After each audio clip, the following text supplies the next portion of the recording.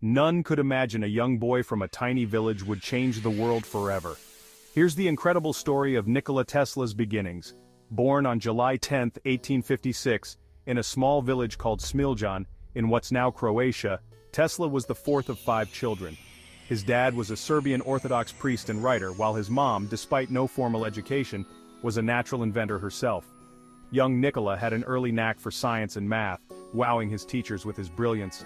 Fascinated by the natural world, he could visualize complex machines in his mind with ease. His amazing memory stored detailed images he'd later use in his groundbreaking inventions. At the Higher Real Gymnasium in Karlovac, Tesla's genius shone bright.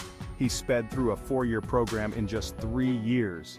Inspired by his mother's creativity and fueled by his own curiosity, Tesla's early life set the stage for his legendary contributions to electrical engineering.